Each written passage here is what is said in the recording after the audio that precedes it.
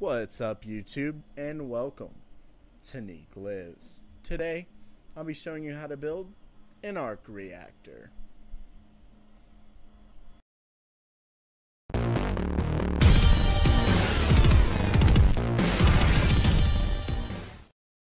Okay, first things first, you're going to need a 3D printer.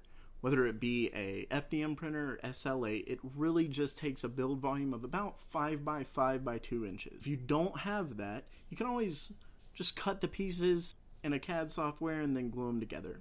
Either way, I'll be linking the pieces below, and let me give a shout out to Misha T, I believe that's how you pronounce it, for creating this fantastic arc reactor. As you can see right here, I've got all the parts printed out already, and I've done some work to them. The first thing I'd like to show you are the lights. For starters, it takes a lot of LEDs to get this working. I used 5mm blue LEDs and a clear PLA for the part material. For those who understand the basics of electronics, you know in this particular scenario, it would be best to wire the LEDs in parallel, and that's what I did. For those who don't know what that is, just click right below, somewhere down below, right down there, okay, and I will have a video or a link to my videos that actually kind of explains the difference between wiring in parallel and wiring in a series. I ended up taking all the positive leads from the LED and bent them inward. I can't, unfortunately, I'm gonna just have to explain it because I can't really open it up to show you, but essentially I put all of them in, and there's some in the middle as well, not too many but a few. I put all the LEDs in, found the positive lead and bent them down. Didn't touch the negative leads because, well, I mean, I'll explain it in just one second, but basically I put them all down and then I soldered them all together. Then I took this tape right here, this electrical tape, and I totally covered them because I don't want the positive and negative leads to get crossed at all. So then I bent down all the negative leads, soldered them all together. You can see that right here, and then voila, I've got it. And let me show you what it looks like right here. You can actually see the individual LEDs. It's quite a bit brighter from where I'm standing, but on the camera it's not really going to show it as well. So there's that. Moving on to the other parts. I've sanded them down to begin painting. For starters, got this right here, as you can see.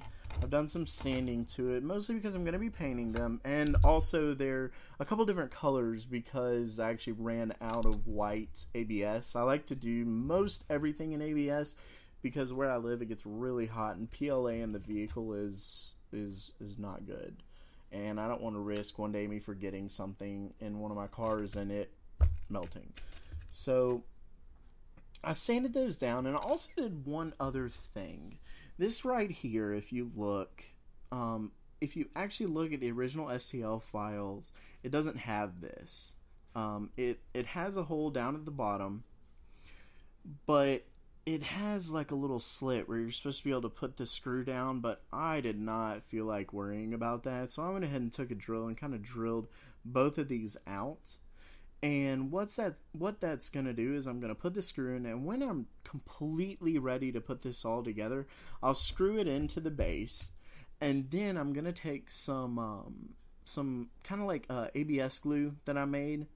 It's basically where I took acetone and combined it with ABS and kind of made a glue, and I'm going to fill it up here on top once it's all screwed in, and then paint it with an airbrush. So that is a little something that I did just to make my life a lot easier, because first off, the screw was not going to fit in between this little thing right here, so I just drilled it out. I knew it'd be much easier and pretty easy fix as well. Just use that glue, sand it down a little bit. But yeah, basically my next step is painting. So let's get to that. Alright, as you can see here, I'm using an airbrush to paint these parts. I really do enjoy the airbrush. I'm kind of skipping around a little bit. It definitely took me a good while to do this. What I'm painting right now with is the Arctic Blue Model Air paint. The reason I chose this is because I looked at the pictures quite a bit, and it seemed like that centerpiece had kind of a bluish tint to it. So after priming the part, I'm doing kind of a base coat of the Arctic Blue, and I'm definitely making sure that I get a good cover on it. I'm doing it pretty thick here. It is going to be the base coat, and I really do want it to shine through a little bit. I don't have any translucent colors, so the way I like to do it with this is just to do a very light second coat of whatever color it is that I'm using. I'll kind of explain what I'm using there, but as you saw what I just did, I just had to pull off the dried up paint on the tip. You actually have to do this quite a bit because this paint does dry pretty quickly. And I'm working on a color change right now. I'm using a Vallejo airbrush cleaner right here. It's definitely the best one that I've found to do it. I've tried one other brand and it really doesn't get the job done. So I just like to spray it, put it in, spray it quite a bit. And then what I like to do is what I'm about to show you right here. Most everyone that uses an airbrush does this, and it really works quite well. What you want to do is you want to take the airbrush and mash it up against something to stop the air from coming out. So what it'll do is it'll bubble out of the top, and this will actually really get quite a bit of gunk out. You saw that color was very blue. So what I'm doing right here is I'm actually putting the next coat that I'm going to do on, and it's just a simple Model Air black. And I actually put a little bit of the Vallejo airbrush cleaner, or no, I didn't. I put a little bit of the Vallejo. It's the thinner, and it thins it down a good bit. So I'm not putting a dark black coat on there, so you can really see that blue shine through a little bit. Not too much. It's still the black definitely made it quite thick. And right now we're moving on to one of the other parts. This is actually going to be the last part that I show you as far as the painting, just to kind of give you like an idea of how I paint these. I'm far from an expert by any means. I'm actually pretty new to airbrushing, if we're going to be completely honest.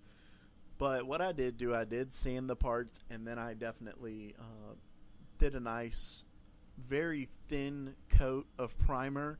That way a lot of the details can shine through.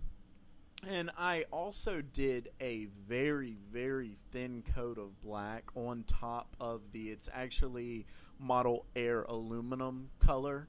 I did a very, very thin coat. I mean, you can see the black kind of lightly being plastered on it, just to kind of give it kind of a little bit of, not necessarily a damaged look, but like it's gotten a little bit of maybe grease or gunk in there. But that is pretty much it as far as the painting is concerned. I definitely suggest an airbrush. They really are awesome. You can use spray paint, that's for sure. It is quite a bit of an investment, so if you're not up to it, spray paint works fine, and then doing more details with just a regular paintbrush, that works just fine.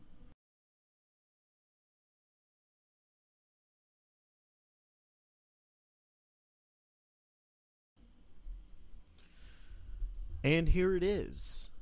This is the final version. Lit up. It actually looks quite a bit brighter in person. But either way, this is it. The rest of the assembly is pretty well self-explanatory.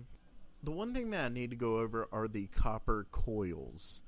It was quite a bit of a pain to do this. What I actually ended up doing was getting a pretty low gauge, not too low actually, probably about, actually I believe I had a 16 gauge wire, and basically stripped it completely.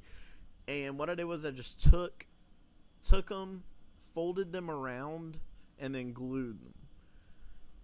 Unfortunately, I had actually glued it all the way around, and I couldn't get the center ring up into it, so I had to cut them right at the corner of them. But either way, it looks quite good in person, and I'm pretty happy with it. So all you really have to do after you've painted it and everything, for the glue, I used just regular super glue. It worked pretty well. So that's it. If you liked the video, please like and subscribe.